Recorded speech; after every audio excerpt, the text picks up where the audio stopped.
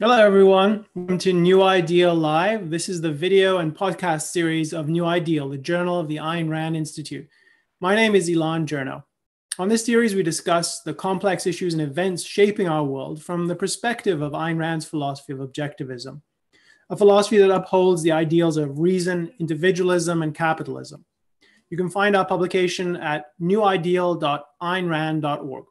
For those of you watching on YouTube or Facebook or Periscope on the live stream, you can join the Q&A live by connecting with us on Zoom. Go to zoom.us and enter the meeting ID 812-506-718. It's time to build. That's what Marc Andreessen argues in a new essay published this weekend, in which he reflects on a chaotic response to the pandemic. For those of you who have not heard of Marc Andreessen, he's an influential figure in Silicon Valley. He's an investor and himself has been a founder of several startup companies. When Andreessen puts out his views, whether on his blog or on a podcast or at an event, people listen and they respond. And in response to this article from Andreessen, It's Time to Build, social media has been really lighting up, especially Twitter. Let me give you a flavor of how this piece opens. Here's how Andreessen diagnoses the situation we're in. Every Western institution, this is a quote, every Western institution was unprepared for the coronavirus pandemic, despite many prior warnings. This monumental failure of institutional effectiveness will reverberate for the rest of the decade. But it's not too early to ask why and what we need to do about it, close quote. Now, according to Andreessen, the reason we're in this situation where in New York City, for example, hospitals are putting out to get rain ponchos in order to use as gowns in emergency rooms, and where we have a shortage of cotton swabs for testing, and where we have a shortage of testing to begin with, and so many other things have gone wrong. Why we're in this situation, Andreessen argues, is that there's a widespread failure to build, and building is the theme of his article. There are a lot of powerful observations in this essay, and we'll put a link to it in the show notes for you to read up on afterwards if you haven't already read his piece. But I want to discuss it with two people who have an interesting cross-section of expertise. They're both knowledgeable about Ayn Rand's ideas and philosophy, and they have lived and worked in Andreessen's world of tech startups and in the business world. So let me introduce them. Our two guests today are Tal Tsfany and Jason Crawford. Hi, Tal. Hi, Jason. Let me make sure you guys are there. I see your video, Tal, and there's Jason. Great. I just want to say a couple words about each of you, and then I'll have you introduce yourselves. So Tal is the CEO of the Ayn Rand Institute, as many of you probably know. But before that, he had a career involved in several startups in the tech sector, and he has an engineering background, and computer background. And also joining us is Jason Crawford, who's a writer and also an entrepreneur. He co-founded several companies, and he's worked in sort of this field for many years. And now Jason, sort of his new chapter in life is he's a writer and a researcher, and he runs the blog called Roots of Progress, which is really interesting. It's about the history of technology and industry and the story of human progress. So he has a lot of really interesting perspective on these things. So thanks for joining us, Tal and Jason. Thanks a lot for having me. Happy to be here. As I said, I think you guys have a really interesting cross-section of expertise and experience, and I think you both follow Marc Andreessen. You know him sort of well from your careers in tech. So first, give us like a 30-second summary of your background and career and sort of your experiences in tech, and then we'll kind of dive into Andreessen's essay. Maybe we can start with you, Tal. So I've spent over 20 years in the tech field, software specifically, worked for big companies, relocated to the United States in 2006, managing big software projects for AT&T. If you remember rollover minutes, billing projects like that for AT&T, I was involved in that. But then joined the startup world. We started a CRM, customer relationship management software company in Chicago, then moved it to Mountain View, California, ran it for from 2013 to 2018, so about 5 years in the Silicon Valley, and then sold it in 2018 to a much bigger company. And then I decided, oh, actually, I moved to another big a startup that really blew up called MuleSoft, and then decided to change direction and move to lead ARI. So that's my history in the tech world. How about you, Jason? Yeah, so my background is in computer science. That's what I studied, and most of my career I've been a software engineer, an engineering manager, and a startup founder. I have, that's been about 20 years now that I've been doing those things. I've lived in the San Francisco Bay Area for over a decade and been part of the sort of tech and startup community here. In that time, I co-founded two tech startups, both of which ended in sort of small acquisitions. And then, yes, about 6 months ago, after I left my last tech job, decided to focus on a personal writing project. As you mentioned, my blog, The Roots of Progress, where I write about the history of industry and technology and the philosophy of human progress. Great. So why don't we dive in with Andreessen's essay? Because I think it's really powerful. And I think first one I would want to just emphasize for people is just to get a sense of that. I think it took a lot of courage to speak out on this issue, because it's become highly politicized, so to understand what's going on with the pandemic and the reactions to it. And I think a lot of what he's saying, it resonates with me. I think he's making some really powerful observations. So just to give him a lot of credit for speaking out, I think he's going to get flack. I think that's unavoidable. But I'm sure he's got a thick skin. So I want to get from you guys. So this is how I take his argument to work, or sort of the key lines of his argument, and then I want to get your reactions to it. So he's analyzing, how did we get here and what do we need to do to get out of this mess? And how did we get here is essentially there's a failure to build, a failure of imagination, and it takes different manifestations. And he works through the hospital level preparedness, government preparedness for pandemics. Then we get into industry. Then we get into sort of why aren't we building more generally as a culture? Why, for example, all these, like energy, why aren't there more nuclear power plants and things like that? And so in some ways, it goes much broader than the pandemic. And I think the scope of what he's trying to explain is not only why we're in this crisis of preparedness, but just look at our society. Where are all the flying cars? Why don't we have super travel? Which is really interesting that those are the things his mind goes to. One telling anecdote, he says, well, look, Westworld was filming and they wanted the city of the future, and they didn't fit the TV show on, I think it's on HBO. And where did they go to film the scenes of the city of the future? They didn't go to any American city. They went to Singapore because of the tall skyscrapers. And so there's a kind of perspective on American life, so of which the pandemic is an element, but a big one, where we're just not, as we're not building, we're not creating as much as he thinks we should. And so that's part of his diagnosis. So that's what I take to be a main thrust of his argument. I want to so let's start with you guys. What do you think he's getting right? What do you think he's getting wrong? What's your basic reaction? Why don't you start, Jason? Because you wrote a piece about this on your blog, which I found quite powerful. That's right. Yeah. So I responded to this and added some thoughts. Okay. So a few things. First off, my immediate reaction to the piece and that of a lot of other people in my network in the Silicon Valley was just a deep yes, amen. And I think that was responding to the spirit of building, right? He really, what comes across in the piece is this very strong, positive, can-do, optimistic, let's work, let's solve problems, let's make great stuff, let's move the world forward. This is how we've always done it. This is he calls this, he talks about it. This is what America was built on, and let's keep doing it. So it's very can-do and optimistic, and I love that. I think a lot of people love that. And that is, I think, that if you take one thing away from the whole piece, that is the thing. That spirit is what to take away. One thing I want to note, because I've seen a lot of positive reaction to this. I've seen a few negative reactions and read some of the criticisms. One thing I just want to point out, I think when he uses the word build, which he does repeatedly, a few people interpreted that very narrowly to mean like construction and manufacturing, like literally building physical things. And he does give a lot of examples of that, but I don't think this is not a narrow point about which sectors or industries, this is not like a let's bring manufacturing back to America type of discussion at all. This is about value creation, economic value creation of all types. And then second, the other thing I just want to say is that I think that this is also not really to be read as a detailed or nuanced policy proposal of any type. This is a rallying cry. This is a manifesto, and it's really about the spirit of the thing.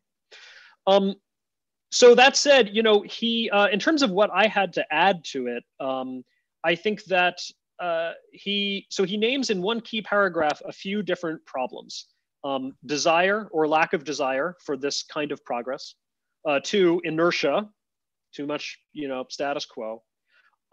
Regulatory capture, which I definitely agree with. And then he just says, will, like just deciding, to go ahead and do it. And I don't disagree, but I think there's a lot more that could be said about what are the problems and where do they come from. So in my post, I mentioned a few things. One, I think most people simply do not appreciate progress. They don't appreciate technological, economic, and industrial progress. They don't appreciate how far we've come in just how much standard of living has improved in just the last couple hundred years, and even the last decades. They don't appreciate really how much good this has done for everybody's lives and for the world. They don't appreciate how far we have to go. Some people seem to, even if they're aware of how much progress has been made in the last couple hundred years, they seem to think, well, we've kind of done all the important things, and do we really need so much progress anymore? And they don't have this vision of how much better the future could be. So that's one key thing. And then another thing is I think there are philosophic premises that get in the way. Premises around environmentalism. So we worry that we're harming the environment or that what we build is quote unquote unsustainable.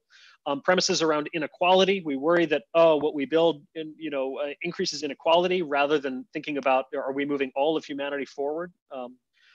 And then a lot of people just have deep philosophical premises against capitalism, against money, technology, industry. And I think those premises blind them to the good that all of those things do in the world. And so I think that's part of the root of the problem of why it's so hard to quote unquote build. So there's a lot I want to draw out from there, but let's get Tal's perspective on the table and kind of circle around. So I agree with Jason. I think it's a very positive post, and I think more than anything, the fact that he's responding and calling it a monumental failure is he's going against what tech thought leaders usually do, which is to try to avoid clashing with Washington or saying anything bad or trying to appease them in many ways. Zuckerberg, just to give one example, is like, you leave us alone, we'll leave you alone.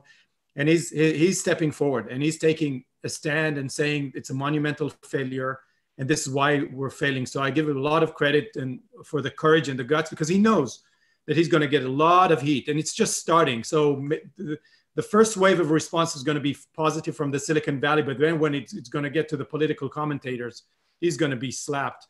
So I think, again, giving him the credit of responding and speaking up. And again, giving him a lot of credit of who he is. He's a builder. Andreessen Horowitz is a very good VC. His partner, Ben Horowitz, wrote a really nice book called The Hard Thing About the Hard Things that I recommend reading. It is really tough to build those kind of companies and to sustain with the competition and everything. So again, a lot of credit to Andreessen about, just who he is and the fact that he is responding. But I think what the main problem that I see in this, and again, I won't repeat the positives that Jason just mentioned, because there's a lot of positive of a can-do attitude. Let's get back to the American spirit of fixing things and building things. But I think what I'm seeing is a division of labor problem. It's his lack of awareness that he's, in a way, out of the solution to the problems that he's seeing is out of the domain of an engineer wanting to build things. And my whole response to this is what we need. I don't think we're lacking imagination or the desire to build or people that can actually and have the capacity to build. I think we have a lot of that. I think what we're not seeing is that there's a deeper layer of why don't people want to build more? Why can't they build? And I think what he is not seeing, maybe for lack of awareness or appreciation of this field of, he says, let's get away from ideologies and politics. We just need to build. And I think it's this in his mind, maybe the fact that most of the politics and the ideologies that he sees around him are completely futile and irrelevant and just confuse everyone, and the lack of effectiveness of any political movement that we're seeing right now. But the fact that there's so much corruption or errors in that field of ideas doesn't make it unnecessary. And so he's, in a way, pragmatically avoiding that discussion. So for me, the overall response is very positive, but my criticism of it is mainly in the division of labor and the need to think in a principled way, in a more abstract way, of why he's seeing so many concretes going wrong. What is the underlying common denominator behind it?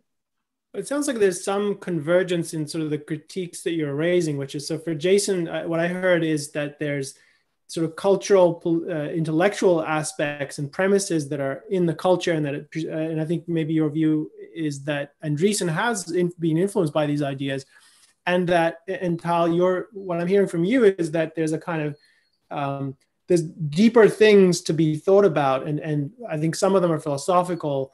And so, I mean, is that a fair assessment of sort of where you stand on this? It is. I would equate it to an engineer seeing engineering problems, and we have a lot of that in when you're building products. An engineer will see engineering problems. He won't realize that the problem might be in the math behind it, or in the physics behind it, in the hardware that is running everything. He just sees what he knows. So yeah, I would say completely a problem of lack of understanding of the power of philosophy to drive what he's seeing around him. Why don't people want to build more? What's going on? Why are we slowing down?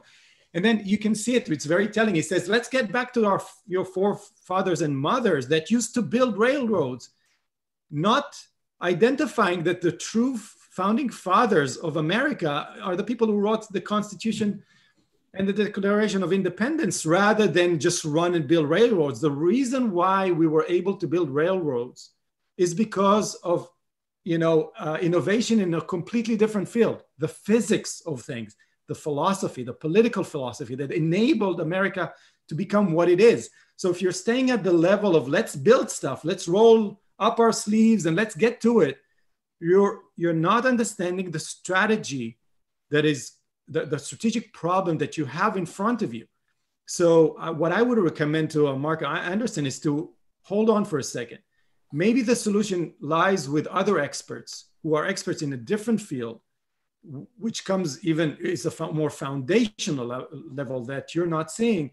And it's great that you want to go up and fix everything, but you might end up a decade from now in a worse situation where even the Silicon Valley that is relatively free to build right now will be in the same situation of the other verticals that you're pointing to that do not have those freedoms, because you don't understand really what's stopping all of us from building more.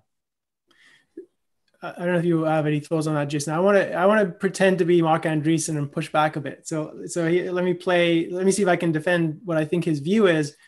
That may all be well and good, but the fact is that I don't think there are enough. So, are there really enough people with vision? Are there really enough people that, because I mean, Silicon Valley is a highly concentrated set of people with that kind of orientation. I think it attracts them. But is it true that, for example, in car manufacturing or in other fields that are very different from tech, do we really have the same kind of vision can do that he's asking everyone to summon in themselves? Which I mean, just to add one more positive, I think that's you guys put it as optimistic. I think there's some kind of appreciation here for the value of work in human life, not just for at a social level, but so take that kind of pushback from Andreessen. What do you think of that? Do we have enough visionaries? Like, isn't there something there? Yeah, again, you're right. Andreessen is a builder. He's problem solver. He's an engineer, wants to, but everything for me, everything is tech. You know, he by the way, he coined the term software is going to eat the world or eats the world, right? And he's right. So let's not equate tech with software, right? It's much more to it. The reason why you don't see flying cars is because there's not enough competition and freedom in the world of transportation. Look at Tesla. Is that tech? Yes, it is tech. It's combining software and hardware and manufacturing and engineering to the highest levels. And the reason why you don't see more innovation is that why would I go into although I love cars, by the way, I truly love cars, I would not go into the fields of transportation or medical devices or energy, because what can I do there, right? It's so regulated. Why bother? So I think the reason why he's not seeing more innovation and the reason why he's not seeing flying cars is, again, a political problem, not the desire to create. So Elon Musk's, has so much energy and so much genius, so he pushes through everything, and then Uber pushes through everything and so on. But it's very rare. The majority of the innovators don't have this capacity to push through. They don't have the resources to push through all kinds of regulations. And we have a friend who's creating a supersonic plane. You think it's easy? No, it's going to be hard. The main problem he has, or not the main problem, one of the biggest problems he has is regulatory issues of sound regulations and speed regulations and so on. So again, let me add. So let me add a riff or a nuance on that. I think actually the most devastating consequences are not even the regulations that, for instance, enforce certain safety standards or other standards, which those things impose a certain burden, they add friction, they add cost. But the real devastation that I see is when where the entire structure of an industry has been changed because the incentives are all in the wrong place. And I think the biggest place we see this is healthcare. So medicine is just the medical industry in this country it's been so distorted. It's been chopped into all sorts of different pieces and tangled up and rearranged. Absolutely nothing like you would see if it were. And it's not just because of regulations. This is where it's really insidious. It's because of the tax code. It's because of the incentives provided by the tax code. Not just the tax code that lets you, that has employers provide this as a benefit. And so now everybody gets health insurance through their employer. And so now you don't have a direct relationship. But it's also the way that nonprofit status protects like Blue Cross Blue Shield, and then that leads to, and now we have this world where insurance actually doesn't only cover accidents and catastrophic, it covers like everything that you do. And so it's just like all of these, little changes and unintended consequences have added up to this place where it's really hard to make a profit off of ideas that could, it's hard to have the right kind of structure. It's hard to have, and so the funding flows, right? That like the money isn't there. And so I think, regulations like the FDA needs to approve your drug, or the FAA needs to approve your plane, or whatever. Those things like add friction. They're a drag. They add inefficiency, potentially. But the even bigger things are, the places where it's almost impossible to even build the kind of business you want to build. Education's another example, right? So we give, because we have free public schools for everyone, it sucks almost all the profit out of education, and there's virtually no opportunity to create a better school that would serve the middle class and just like the broad variety of people. The only opportunities in education right now are basically premium luxury products for the rich, and everybody else basically just gets the same, kind of uniform standard. So that's just another example of something where the market as such has been destroyed. And so I think those are the biggest things. And if you look at where we're seeing the least innovation, right, and where is there the most, drag and friction, it tends to be in, those kind of industries.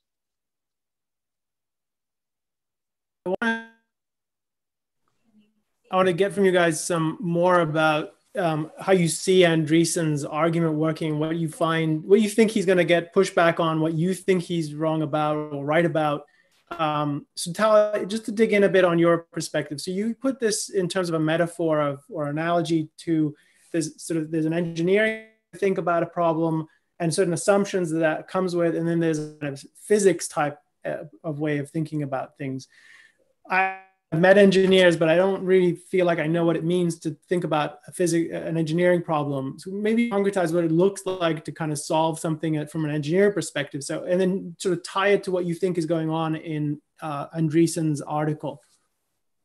So my experience with engineering is that, you go into a boardroom and you present a problem, and then a group of engineers just jump on it and say, okay, that's the problem. This is how we're going to fix it. And when you realize that there are people that surface up in management are the people that think more strategically. They say, wait a second. Before we jump and fix that problem, what is the root cause? Why is it happening? Why did it happen again? Right? We fixed it last week. Why did it happen again? What are we missing? Is there something deeper here that we're not looking at? Do we have a culture problem? Do we have a quality problem? What's really going on? And the best engineers are the engineers that think more abstractly and more deeply about what's going on. And that's where you see people advancing to like senior levels. They are able to see and penetrate through things that engineers just jump to fix. And I think he's a great engineer and a very strategic one, but not at the level where he's becoming a theoretical physicist, right? To continue the analogy. He doesn't have that expertise. The problem is that I think he understands that the ideas that are underlying our culture right now are a problem, but he doesn't appreciate the power of philosophy to drive the solutions for everything that he sees around him, because he sees, politics is corrupt. All the ideologies around him don't make any sense. It's all fluff. It's subjective and arbitrary. The left thinks that, and he actually talks about what the right should do and what the left should do, right? But he puts it in like false, alternatives from my end. So when I say an engineer, I think he still has this engineering mindset of, I want to fix this problem, for God's sake, right? I see so much craziness going around me, and I don't understand why we can just not fix it. And again, I give him the credit that he understands, but maybe not appreciates that we don't need more. And I will say Steve Jobs, right? The best of the best. Of course, we need more Steve Jobs. The more, the better. But the problem is not more people in the Silicon Valley wanting to build, or maybe in all parts of the country wanting to build. It's the problem that they can't, or they wouldn't, or they don't have the incentive to, or even the passion to anymore, because the culture is changing. Why is the culture changing? Because of underlying premises that we have as a culture, and we're losing it. So again, I think the point that he makes at the end, going back to history of what made America, shows me the error. It's not the producers that made America what it is. It's the political scientists. It's the Jefferson. It's the Madison. It's the Hamilton. It's all of the founding fathers who really laid the foundation for the people to then go and explode in building and what created the Industrial Revolution of the 19th century. That is where he misses the mark of, we need to go a level deeper. I'm going to slightly disagree with you, Tal. I think it's both, and I think you have to acknowledge and promote both. It was absolutely the foundation laid by the founding fathers, the political context that created the environment. But then within that environment, there were also the industrial heroes, the inventors, and we couldn't have done it without them. So I think it, up and down the stack, you need to sort of acknowledge and give credit. It really takes the entire thing. I think, Tal, the one thing I agree with you a lot about is that we need a root cause analysis. And I like the point of pointing out that when you see a problem, you need to do the root cause, especially when you notice this problem has been happening over and over. And in the case of the types of problems we've been talking about, it's not a problem that cropped up this year or this decade. It's a problem that's been going on for many decades at least. So I think you're absolutely right. We need to say, why does this keep happening? Why can this go on for decades and decades? Now, about Andreessen himself, he's a super smart and strategic guy. I'll be charitable, and I won't comment on what he understands or doesn't understand. But I think what we can comment on maybe is what is in this article and what is not in this article, and what is kind of needed. It is a rallying cry, as we said in the beginning. I think it's good as a rallying cry. But a rallying cry alone is never enough. So what really matters is what happens next. What is the strategy that we adopt? What's the philosophy that we adopt? How do we turn this into a plan and into action? And who's going to be against that plan, and why? And how are we going to fight the philosophical and political battle, as well as just drawing up the blueprints for what we're going to build? And I do think that some of the problems that so just going back to what he said, the problem is desire, the problem is will. I think if we, I agree with those, but I think we can't stop at that level of analysis. That's like the first level or second level of why. And if you're going to keep going deeper, you need to ask, why don't we have the desire? Why don't we have the will? And I think that, you said, Tal said we don't, it's not as if we don't have the will or the desire to build, that plenty of people do. I think it's true that there are still plenty of visionary leaders, entrepreneurs, founders who have that desire and want to go build things. But I do think that the broader culture, the broader public, does not have enough of a desire and a focus on this type of progress. And I think the problem is that a big part of the problem is that their focus is on other things. Their focus is on environmental impact. Their focus is on inequality. Their focus is on social justice, and all of these things that they're valuing and elevating above the type of progress that actually has made the modern world and makes all of our lives better. And so, that's I think part of what I'm trying to do, and I think part of what you're trying to do, is just continue to drive home how important that progress is, how important scientific, technological, economic, and industrial development is. That these things are moral goods. That they are that it's a moral imperative to keep moving forward with all of them. And if we can teach the whole country or a majority to value it at that level, and to see, as I think one of the greatest things about Atlas Shrugged and Rand's writing in general is how it paints a picture of industrial achievement as a noble pursuit and a moral quest that has moral meaning and worth. And that is the spirit that I think if we got that spirit and understanding broadly enough understood, then people would be demanding, hey, what are all these regulations that are getting in our way? Hey, why don't we have this? And that's really the, where it comes from. We need that. We do need people to demand that. And then we can start, re-examining this thicket of regulations and intervention, in the economy that we've got, and how to start untangling it and unwinding it. I want to get to some questions we've received on Zoom. So for people watching on YouTube or Facebook, if you want to submit a question, please join us on Zoom. You can connect 812-506-718. That's the meeting ID.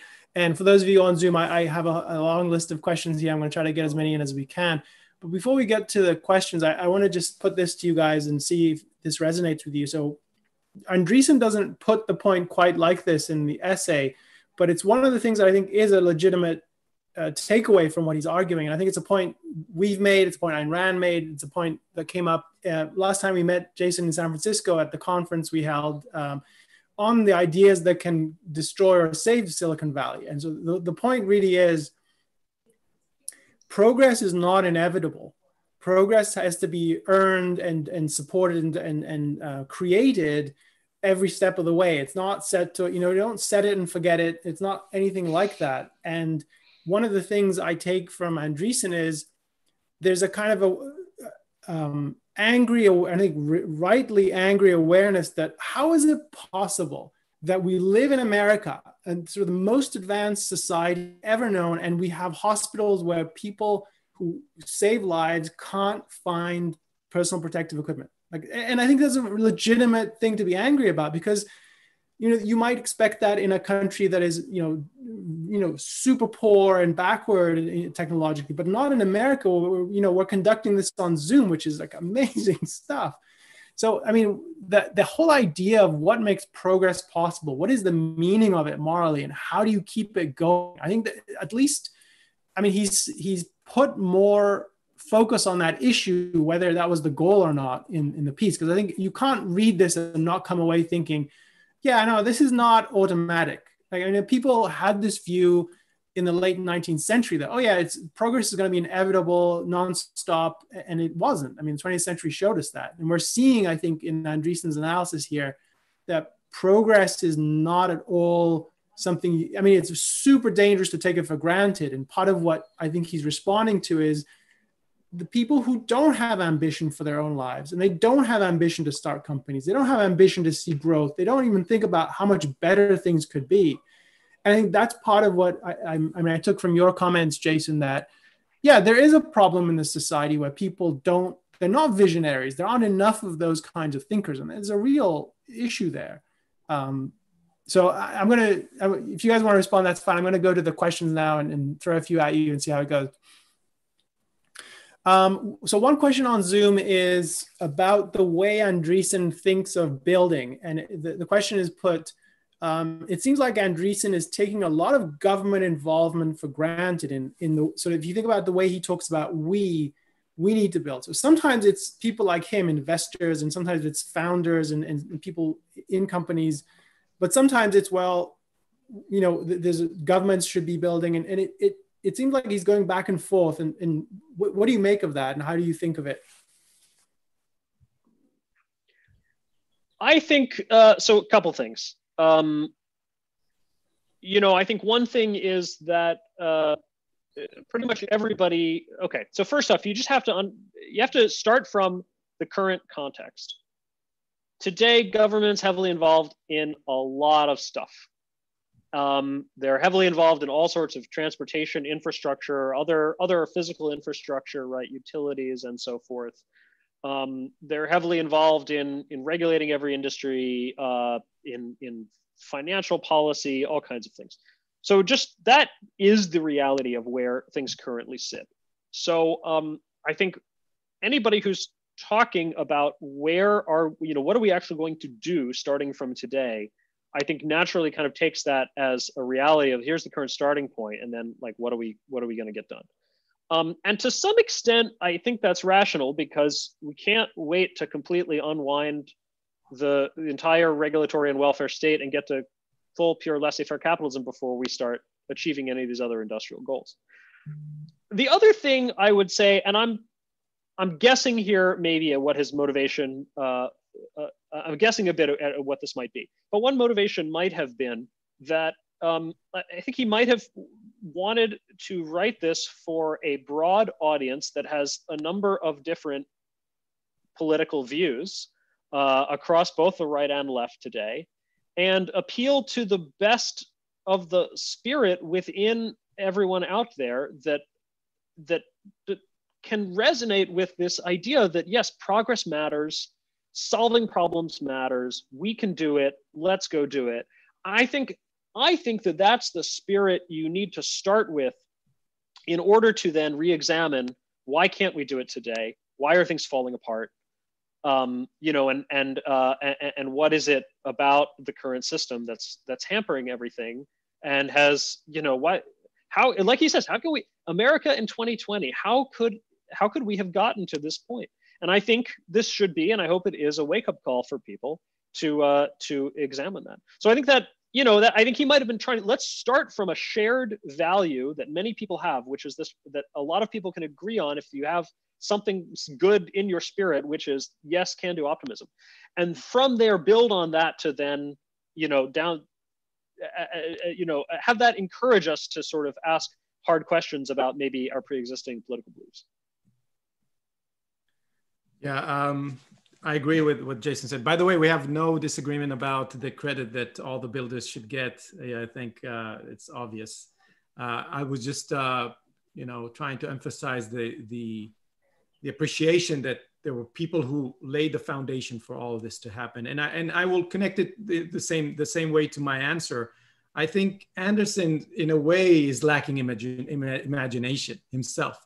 By that I mean is, why, you know, where can the solution come from, right? It can come from very, very, so everybody agrees. And I think that exactly what you said, Jason, is trying to bring everybody together by, you know, focusing on this word build. Who doesn't want to build? Who doesn't want to prosper, right?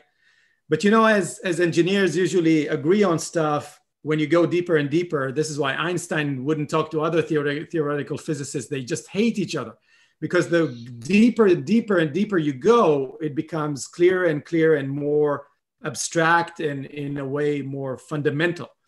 So it's okay to build. By why do people build? And then you get into the layer of morality, of like egoism versus, why is he saying we so much? Because he wants, in a way, to appease everybody. It's like, we is fine. Me, for me, my profit, my rational self-interest, that he wouldn't say. And for me, that is the problem of going deeper, or having somebody like Andreessen or anyone else, by the way, and I don't blame him, because it's not his role to point. But the hard part, and I would say the hard thing about this hard problem, is that you have to go deeper and be as penetrating as an Ayn Rand to figure out that the real problem, the psychological problem of why people don't want to build, is that, why should I? Why should I go to so again, I would say that the deeper you go, the more controversial it becomes. And I'm in the process of writing a response letter to Andreessen, and my response letter is that, yeah, you have to have more imagination, and to imagine that the root cause for all of these problems. And you have to have the courage to say it. Let's talk about morality. Let's talk about why we're building things. Let's talk about why Andreessen Horowitz exists. Make money, make profit as much as possible for your own sake, right? While building. So again, I would say I completely understand, and that's what I expect. And I think he should talk at that level of, let's build, let's try to unite, let's do it. But again, not being unappreciative of the underlying layers. So there's another question here, which I think goes to some of this, and I'll take the liberty of answering it. So the question is, part of what we're struggling with is, what is Andreessen's view more outside this essay? Because there's only so much you can get from the essay.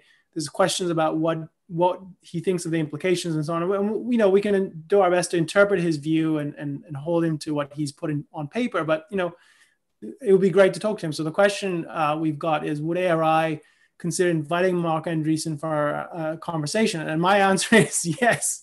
We'd love to continue a conversation with him in person, on Zoom, or however he wants to do it. And I think it's because, to his credit, he's started a really important conversation. And we'd love to be able to contribute to that.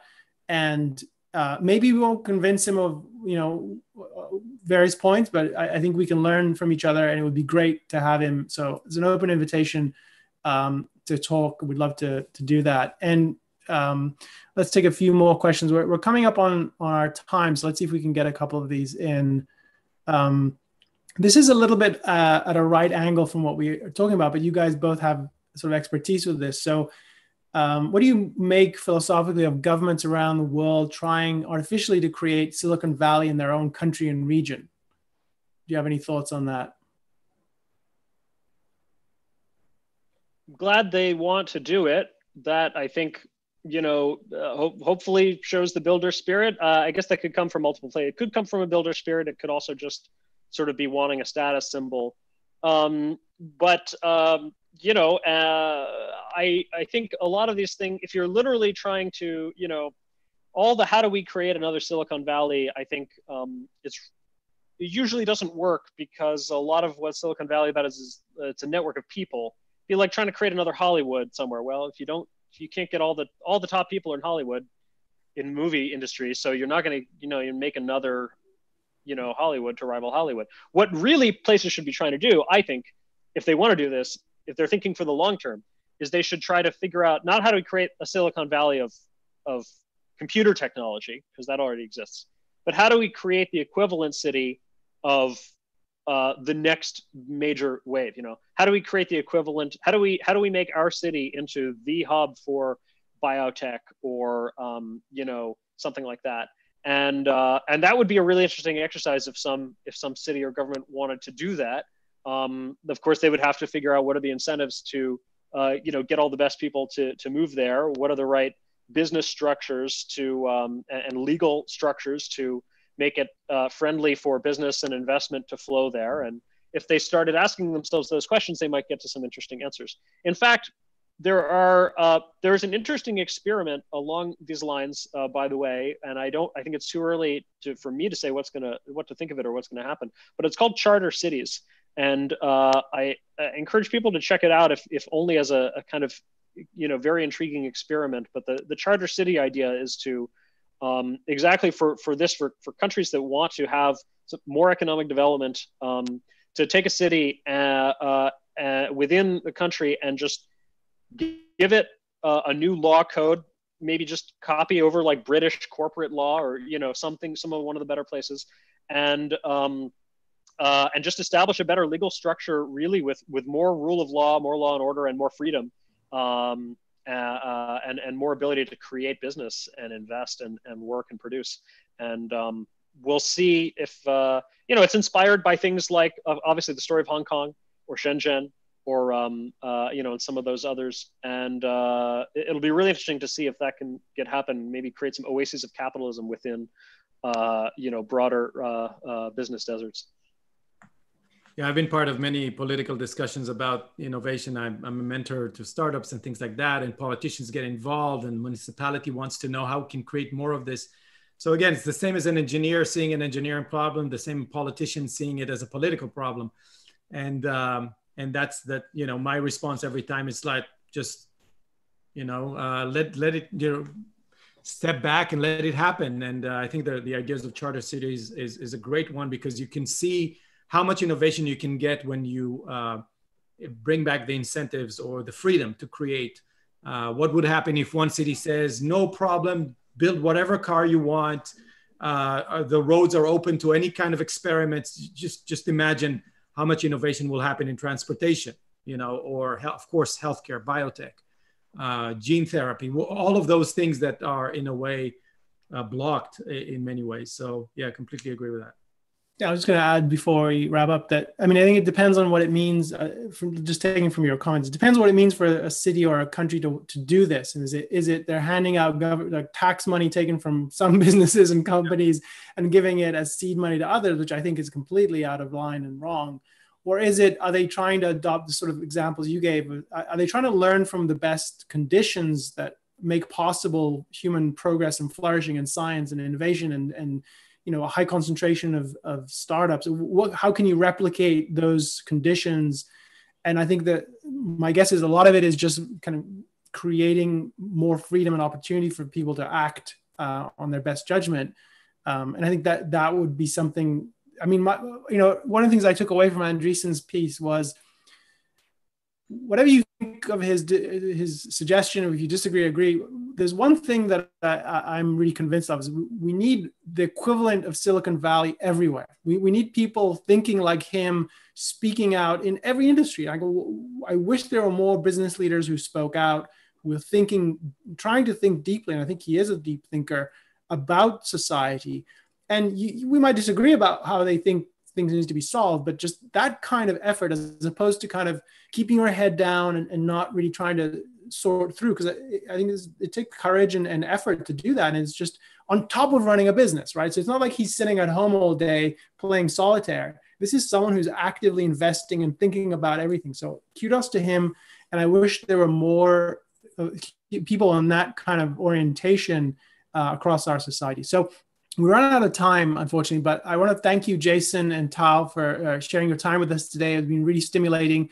Well, let's see how this story develops. I'm sure there'll be more to say about this, and looking forward to seeing Tal's sort of response. And for people interested in Jason's work, you can find it at rootsofprogress.org, and you can see his write-up about his reaction to Andreessen, which came up just a few hours after Andreessen. I don't know how quickly you got that out there, but kudos to you. And we'll be putting show notes about this episode on our site and linking to a few other resources. There's an interesting article by one of our former colleagues, Don Watkins, that takes an interesting position on this. We'll share that as well. So thank you all, and thank you all for watching on Zoom, on YouTube, Facebook, or wherever you're watching, or if you're listening to us on a recording. We'll hope you will join us next time for a live taping, or again, catch up on the recordings. Thanks so much, and we'll see you next time. Thank you.